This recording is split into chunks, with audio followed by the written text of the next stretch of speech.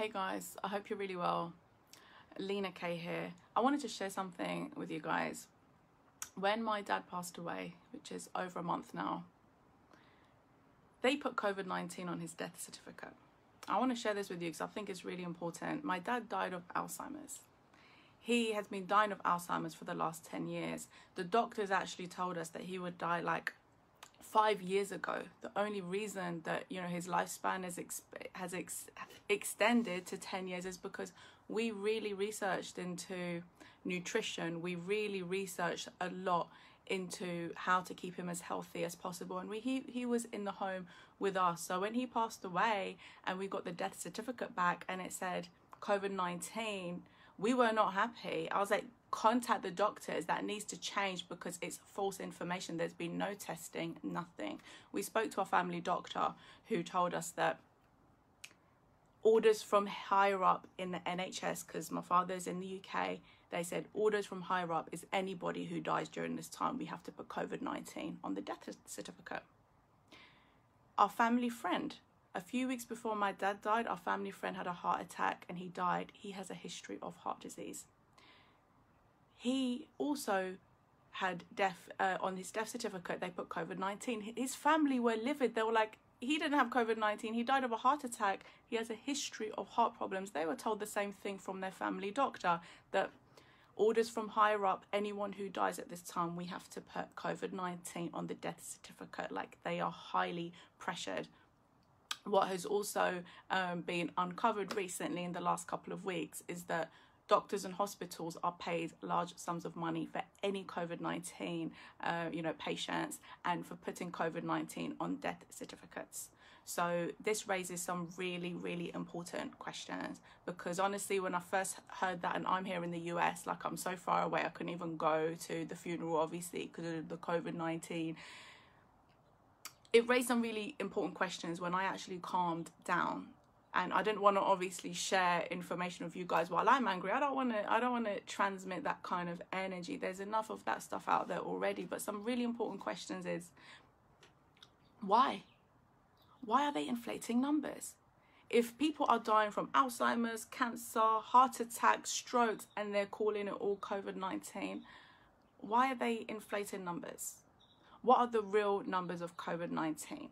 Like, if COVID-19 is real, because I question everything. I don't just take, information people tell me and just believe that it's true. What is the benefit of them lying? Who benefits from the economic collapse, by the way? Who benefits from people being controlled and under lockdown? Who benefits from this? I don't have the answers, by the way. But what I do encourage you to do is to keep asking yourself questions, because questions open the mind. Statements will close them, especially if you believe statements like, this many people have died today, da, da, da, da, da, da. Your mind closes, and you will be conditioned to live in a state of fear that actually impacts your immune system. It impacts the cells of your body. It impacts your hormones. It impacts your brain and the way that you function. And so, again, why would they want that? Why? And who is they? Again, whose agenda is this? Why are people lying about how people die? Like, who benefits from that? What are the real numbers? And so I just encourage you guys to question everything. I always tell my clients to do this, people of my mastermind club. I always tell them, question everything, including me. Don't just believe statements, because they will just close your mind. Ask questions, because something feels a bit off. My spider senses from the beginning were like, something is a little bit off.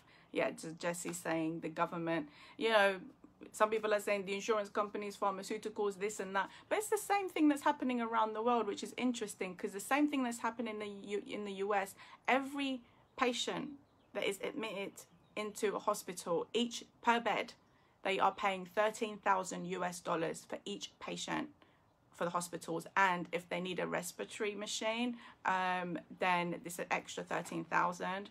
With any doctors in the UK that are putting COVID-19 on any kind of patient admissions, or on patients like the death certificates, they're getting paid money.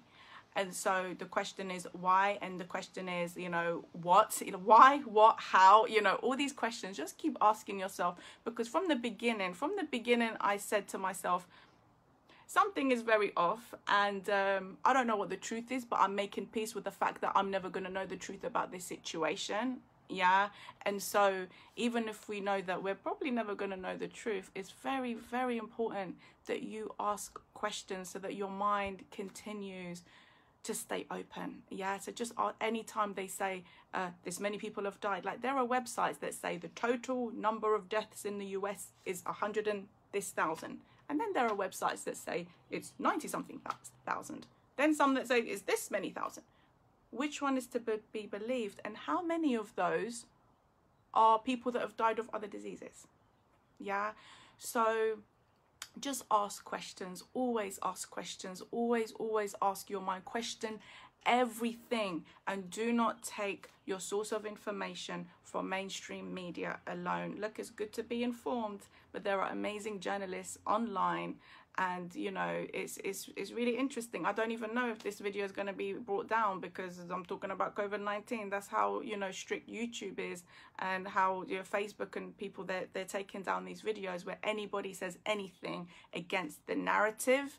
Videos are being pulled down, videos by very, very credible doctors and scientists. So we don't know, because one thing we do know is there's a lot of conflicting evidence and on opinions, shall we say, from experts. Doctors are saying opposite things, you know, governments are saying opposite things, organizations are saying opposite things. So what is the truth here? Even if you do not get to the truth, it's important that you take everything with a pinch of salt and take control of the things you can control. You can control your health. You can control your mindset. You can control, you know, your daily habits, things that you do. Focus on your life, focus on your health. That's one thing I've been doing a lot since my dad passed away. You know, I've been serving my clients. I've been, oh, I can see my fitness trainers just tuned in now. I made sure I got in touch with someone who I trust with, you know, with my physical transformation, to get myself as healthy and strong as I possibly can, so that I am prepared for anything. Yeah, to get focus on my business, focus on my health, keep in touch with the people that I love, like making an extra effort with, you know, family and friends and things like that, because, you know, people are being really conditioned with fear. And when you are, you know, fear serves us, anxiety serves us as our fight and flight response. Like, it's supposed to be a sign for us to, you know, for survival. It's not supposed to be the chronic state of your existence, because then your fight and flight, actually, it becomes obsolete, right? If you're constantly in a state of fear, panic, anxiety, then your fight and flight response is obsolete. So now your judgment is impaired, your intuition is off whack, everything is off balance. And when we have mass consciousness in this state through different countries, because they believe, what did you just say, Jesse? Apparently UK is 55,000. Okay, from that 55,000, every day on average, by the way, without COVID-19, before that, about 1,000 people, I believe I think it's over 1,000 people die in the UK, like from different things, right? It might be, I don't know, car crash, stroke, heart attack, cancer. So how many of those have they counted that? That's what I want to know. What are the numbers during this time? Why isn't anyone talking about the deaths of cancer, the deaths of Alzheimer's, the deaths of stroke, you know, victims and things like that? These deaths are supposed to still be happening, but if they're counting everything as COVID-19 with no testing, what's the real number?